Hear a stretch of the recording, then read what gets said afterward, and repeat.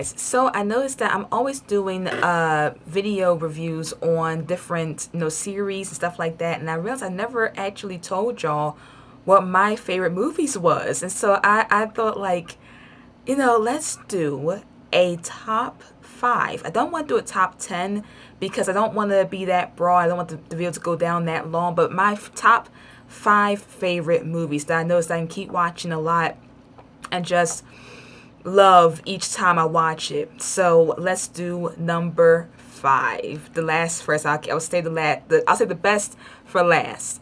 So number 5 would definitely be Constantine. I'm talking the one with Keanu Reeves in it, and it's like super old now. And that's why I was so sad when the series went off the air, but so happy when it actually existed. So loved Constantine. I've been wanting the part 2 for almost, I think past 10 years now.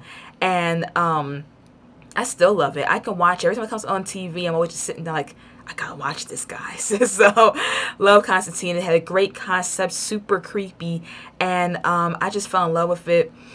That the heaven and hell and the incantations, and I think my favorite part was, gosh, I don't have a favorite. Oh, when he went into hell. I mean, back when it came out, I had a flip phone, and I had actually kept my screensaver on my flip phone. As when he's crawling, when he's coming out of hell, all the demons, and he smashed the holy water on his chest. My favorite movie, love it. Number 4 would be, see, it's always hard for me to put it in order. I love them all equally, but number 4, I'm going to say, is Inception. Loved Inception. Oh my gosh, Inception is my movie. It was just so deep. Like, after I watched Inception, I started getting into like dream stuff. I bought a bunch of crystals and put them underneath my pillow and tried to get deeper in dreams, started lucid dreaming, and Inception changed my life. I love that movie. It was so freaking deep. I started being able to control my own dreams after Inception. I just said, that's a whole nother resources we haven't even tapped, the dream world.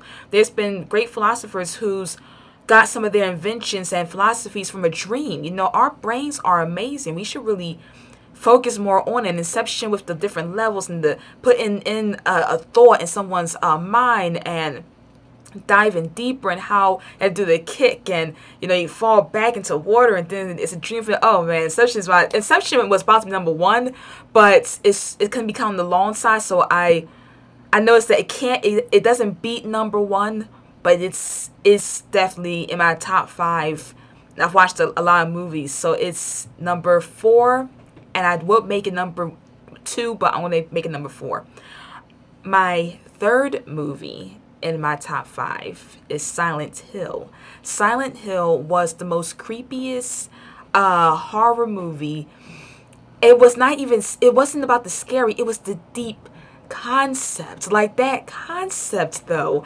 And it's like, it was cool. So there's like a real Silent Hill. I want to go visit someday, like in real life. And like, the people was just so evil and doing so much wickedness to one little girl, and like the monsters and it's a whole video game franchise, and the monsters were so creepy and like some Pyramid Head. And I even did a sculpture back then. I was so into Silent Hill. I did a sculpture and a painting of Silent Hill. Like, I show my painting. I do it. It's away right now, but I did a painting. I was in love with some Pyramid Head. Loved the whole concept.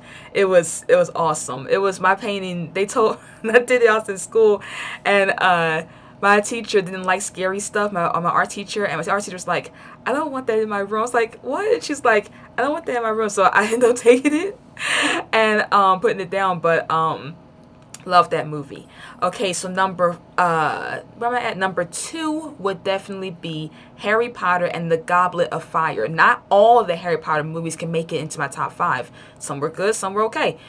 But the Goblet of Fire was awesome. I read all the Harry Potter books, and so when I read the Goblet of Fire and see, you see in your head when you're reading it, the chariot come down and the ship come out the water, and I must say it gave me like goosebumps when I was in the theaters and I saw what I read come to life. I was like, so definitely loved Harry Potter and the Goblet of Fire. That was so, like Dumbledore running up on Harry saying, "Did you put your name in the Goblet of Fire?" And I'm like, You know good and well you didn't.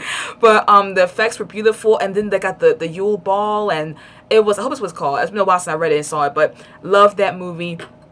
All the effects were so gorgeous. That was the year I said, why doesn't this world exist? So, loved it. And number one, which is a hard place to come with me, but number one would definitely be The Lords of the Ring, The Two Towers. Not all the franchise gets to be number one, but The Two Towers was the day I fell in love with The Lords of the Ring. Fell in love with Legolas, fell in love with the concept, wanted to go to Middle Earth, got the Legolas doll back there, got the Lords of the Ring stuff, started asking that for that just for Christmas. Two Towers changed my life. I wanted nothing but Lords of the Ring things, and I wanted that world to exist. So that's my top 5. Tell me in the comments what y'all think about it. Let's go back over it. I said Constantine, Inception, Silent Hill, Harry Potter, and The Lords of the Ring. And I love all of those movies. And so tell me in the comments. I'd love to know y'all top 5. It'd be great to hear if any of mine make the list. So like I said, in all videos, I'm an author. Check out my book in the link below, and I'll talk to you guys later. Okay, bye.